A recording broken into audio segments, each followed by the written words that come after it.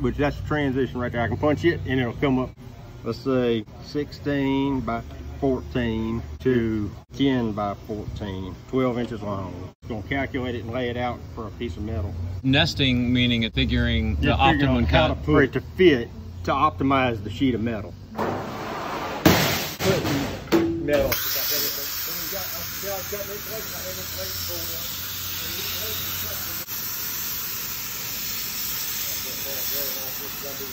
Usually by hand, we used to set it by hand. It's hard to. It's fair amount of time. I like those in here. Cheekbender, so you can see it going in. You did want Pittsburgh on it, right? It is where it's going. But a lot of stuff, we do a lot of Pittsburgh. Do you do much of like that? No, I wouldn't. Because it's made where it can run through it easy. Yeah, yeah. But if it was something goofy where we'll do that, both of them, and then put it in the top.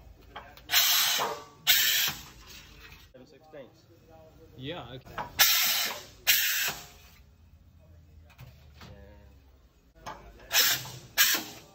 Then the button plug it in. So in other words, this machine, because generally all fittings except for cut joints are going to be 4-piece, right? Yeah, a normal transition will be 4-piece. Let me grab the hands on, straighten these ends out.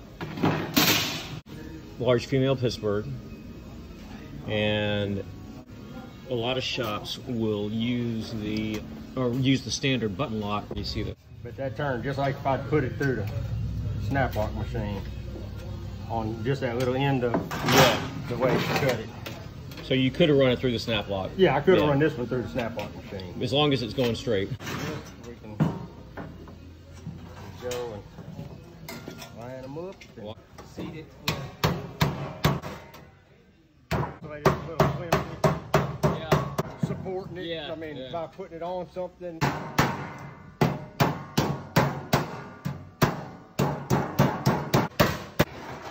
the purpose of the sheet metal hammer being flat.